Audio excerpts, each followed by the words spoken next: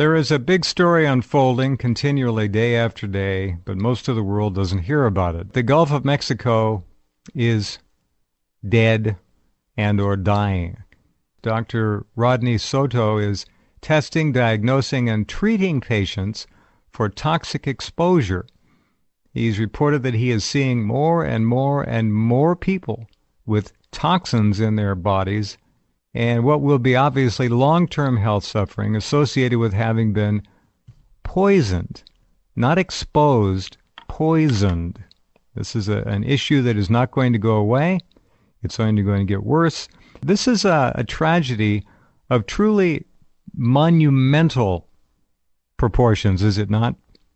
It is a very large tragedy, as you say, because the media, of course, is not covering, and now we have to deal with the consequences that most of the public is unaware of, and we're still yet to see what are going to be the future unfolds of the health issues in our community. When people come to you, are you beginning to see a syndrome that you say, this person is clearly suffering from some kind of exposure? I mean, is it that obvious to you, doctor?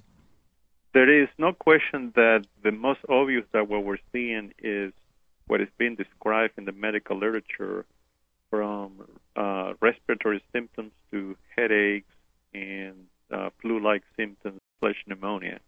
Those are very common. They're relatively easy to diagnose. The skin problems, reactions of that sort. The most concerning issue will be of cases in which the acute toxic reaction, but rather have overcome in a way the initial insult or toxic load and are harboring all these toxins in their body without any symptoms.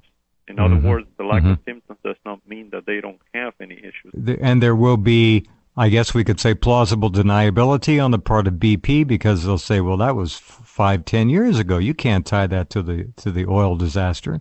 Absolutely. There is no a historical connection to the oil spill in years to come. Right. And how can somebody prove that resulted into a particular cancer?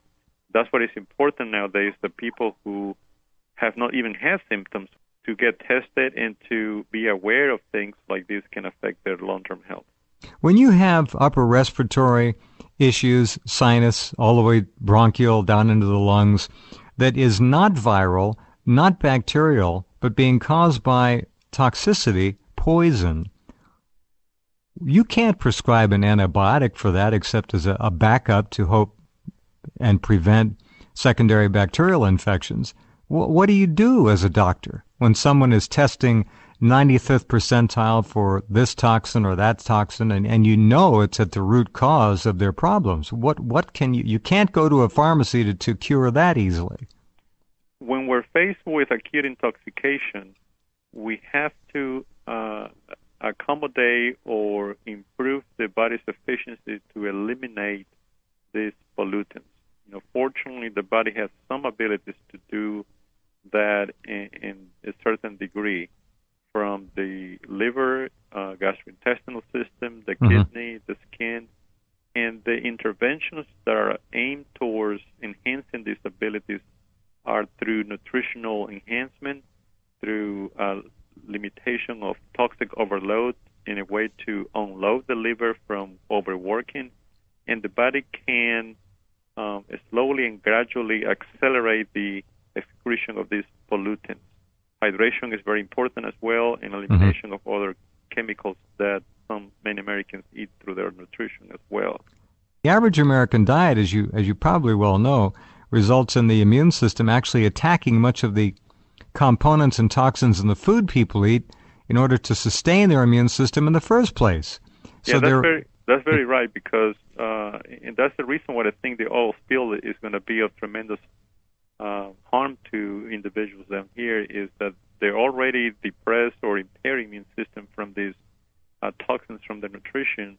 Right. Adding more to that will compromise significantly the total function of the system, and cancer is going to surge. Approximately, doctor, how many different toxins are you keying on here? There are, in the testing that we perform here, we have found at least 5 or 7 the so-called volatile organic compounds, from benzene propylene, MP-xylene, Mm-hmm. or other polycyclic aromatic hydrocarbons, they call PAHs, to the polycarbonated compounds in heavy metals, from mercury to cadmium and aluminum. These components are also found in petroleum derivatives, even in certain amounts connected to the other. Hydrogen sulfide gas is another neurotoxic potent agent. Mm-hmm. These are the combination of this. Naphthalene is another one.